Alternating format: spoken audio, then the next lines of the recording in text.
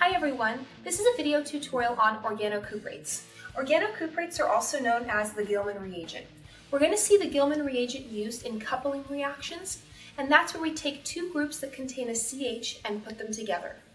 So now in this particular video, we're just going to look at the preparation of the Gilman reagent.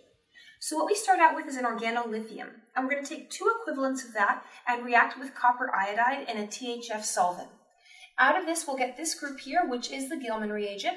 Notice that there are two R groups now attached to that copper, which is attached also to that lithium.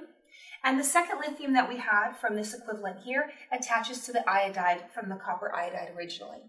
So if we take a look at an example here, we have our organolithium, the copper iodide, and the THF. And over here you can see both R groups are directly attached to the copper, and we form our lithium iodide. And this compound right here is the Gilman reagent that could then be used in a coupling reaction.